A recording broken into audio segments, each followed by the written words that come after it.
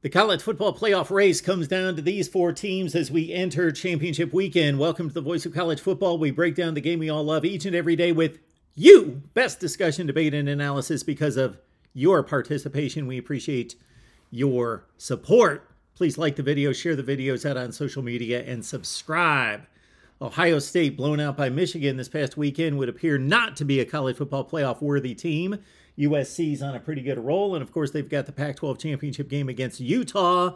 We will preview and have already previewed that one in spades. Go to the USC channel. Please check out our USC live show with Matt Zemek. We will provide even more previews on the Pac-12 championship game in particular, and the Big 12 championship game right here on the main channel with Melissa Trebwasser. All right, we've got Alabama, we got Tennessee lurking from the SEC, of course, with 2 losses. Any other conference teams with 2 losses would be eliminated, but we will talk about Bama and Tennessee. But right out of the gate, we will say that the team not here, just because we don't have a helmet, TCU fans, TCU. All right, TCU's in if they win. That's all there is to it. We've heard commentary made by certain people out there that are supposed to be college football analysts that say if TCU wins, they're still not worthy because they're really not that good. They're not that talented, and they look too much at recruiting rankings and look at name brand. TCU, of course, if they win the Big 12 championship, they're undefeated. That would be completely unprecedented and unfair. That's what matters. It would be completely unfair if TCU was left out with a conference championship and an undefeated record. What else are they supposed to do? All right, so TCU's in with a win. So we are talking about if these teams lose, talking about TCU and USC in particular. If USC wins, they are the Pac-12 champions, so add it up. The ACC's out. Georgia's in, Michigan's in, regardless of whether TCU wins. If USC wins the Pac-12 championship at 12-1, they are in. They've got a solid resume now that they've defeated UCLA, Notre Dame, and a Utah team in the past 3 weeks and avenged that loss to Utah, of course, 43-42, a controversial loss at Rice-Eccles Stadium back in October. So TCU wins, they're in. USC wins, they're in. But let's talk about losses by those 2 teams and how they would stack up against Ohio State in particular, also Tennessee, Alabama. So let's slay Alabama and Tennessee first and foremost. They've lost 2 games. Now, for me, that doesn't automatically eliminate them based on 2 losses because I'm comparing, and we are comparing 0-loss teams against 1-loss teams. So why not compare 1-loss teams to 2-loss teams, especially playing in the best conference in college football? I've acknowledged that for years. It is still the same here in 2022. So forget what's happened in the past regarding the SEC and its status. If we look only at 2022, yes, the SEC is still the best conference in college football. That doesn't mean its teams should automatically be placed in the college football playoff. So when we look at Alabama and Tennessee, we would give the nod of Tennessee over Alabama first and foremost because guess what? They played on the field, and I know it was a super close game, and if they played at a neutral site, Alabama would be a favorite, let alone playing at Bryant-Denny Stadium in Tuscaloosa. But Alabama did play the game, and there's a reason we play football games that's determine who is the better team and worthy and who has earned moving on. And so in this case, Tennessee flat out would get the nod over Alabama. In my estimation, they should. They won the game head-to-head. They lost to Georgia, the best team in the country, on the road. No shame in that. They got dominated. It was only 27-14 on the scoreboard, which sounds like a competitive game. It was not a competitive game, but they did not get blown out. In my estimation, I consider that not to be a blowout, but they got game controlled. They got dominated 27-14. It was 27-7 in the fourth quarter. The last TD was meaningless. And of course, Tennessee's other loss, not a good one. They were in the game at 35-31, so not blown out from the start. So let's put it into context, but blown out in the fourth quarter in losing to South Carolina by 4 touchdowns. Now, South Carolina turned out to be a much better team than they were earlier in the season by proving that against Clemson. So that loss not as bad or egregious as we had thought a week ago. Tennessee, of course, with a win against LSU. LSU has slipped up in recent weeks, most notably against Texas A&M. That's not good for Alabama or Tennessee. What LSU has done, and most likely they are going to get manhandled in the SEC championship game. Now, if LSU defeats Georgia, that helps Alabama and Tennessee's cause. Still, I do not believe that their resumes rank with a 1-loss Ohio State or a 1-loss USC or a 1-loss TCU. Let's match up, therefore, Ohio State, USC, and TCU with USC winning or TCU losing. So again, TCU wins, they're in. USC loses, they're out. So we're matching up 1-loss Ohio State, USC, and TCU teams. Let's look at USC at 12-1 with the Pac-12 championship game against Utah. They would have wins against 3 9-3 teams. UCLA, Utah, Oregon State. Difficult to separate those teams in regards to the best win there. We will just say it's Utah to a certain extent because it's in the Pac-12 championship game and gives USC that championship bullet point. They also beat Notre Dame, a good team, 8-4.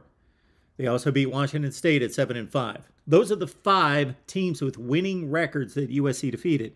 They also defeated a group of 5 team with a winning record in Fresno State at 8-4. In total, all the teams that USC has played this season are 71-73. Their Power 5 opponents are 58-62. Their Pac-12 opponents, USC has played a watered-down Pac-12 schedule, not because the Pac-12 is not good.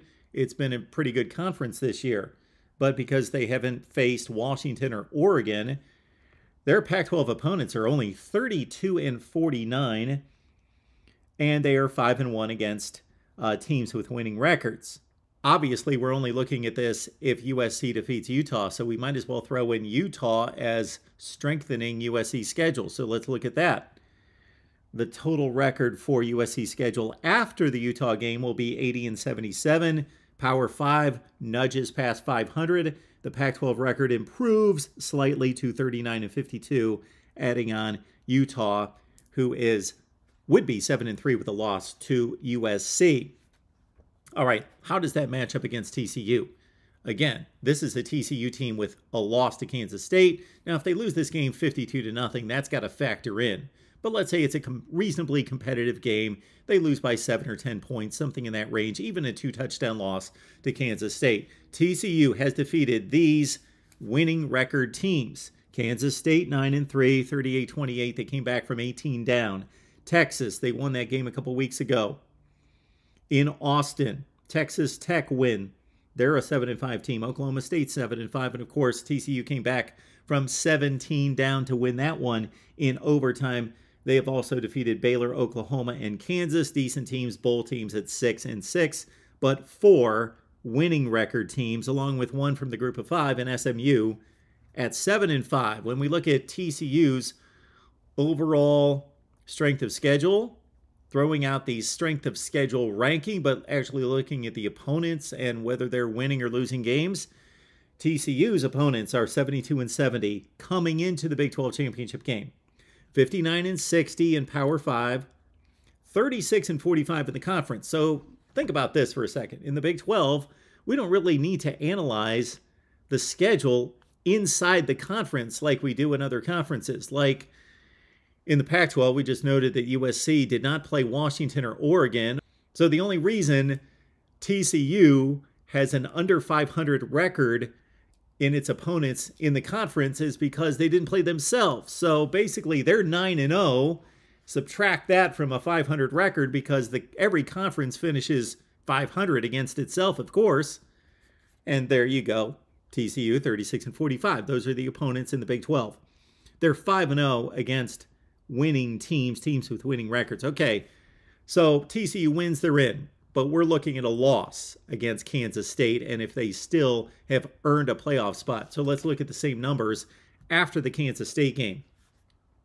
TCU's opponents improved to 82-73. That's 67-62 Power 5 opponents. The Big 12 record improves to 44-47. Now let's look at the Buckeyes of Ohio State, of course, with a fourth quarter meltdown against Michigan at home, losing 45-23. However, I separate 45-23 from, let's say, losing 21-0 in the first half and then just kind of coasting to wins and losing 45-23. So the game was competitive until about 7 or 8 minutes left in the game. Then they did get trampled at the close, certainly by 3 scores to Michigan. Here's Ohio State's victories at the top. Penn State That would be the best win by record and by ranking, 10-2. Notre Dame 8-4, Maryland and Iowa at 7-5. They also defeated Toledo as a group of 5 team at 7-5, the one group of 5 team with a winning record. Opponents' records: 74-70, 64-56 in the Power 5. That's the strongest. 36-45 in the Big 10. 5-1 against teams with winning records. Of course, we've got the 5 wins as we see right there. And then they lost to Michigan. Let's look at how dominant these teams were against that schedule. First, USC.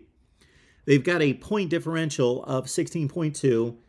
TCU at 16.8, a little bit better. Ohio State much better than the other two, dominating its opponents at over 25 points per game, even with the 22-point loss against Michigan. Yards per play. Ohio State and USC dominant at 7.3 and 7.827. TCU averaging less than 7 yards per play. On defense, actually, USC's been pretty bad this year all season, giving up over 6 yards per play. TCU at 5.42, Ohio State at number 1.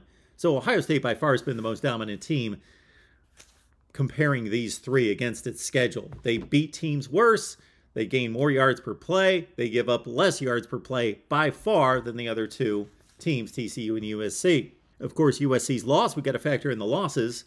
The USC loss was the Utah. Again, 2-point play at the end of the game, controversial finish. They had stopped Utah on a 3rd and 10, got a pass interference, lost the game on a 2-point conversion. TCU, this is a hypothetical loss to Kansas State by how many points? By a field goal at the end, by a touchdown, by a score, by 2 scores, whatever it may be. We're going to think it would be a reasonable loss, something in the 1 to 2 score range. And Ohio State, of course, lost to Michigan, 45-23.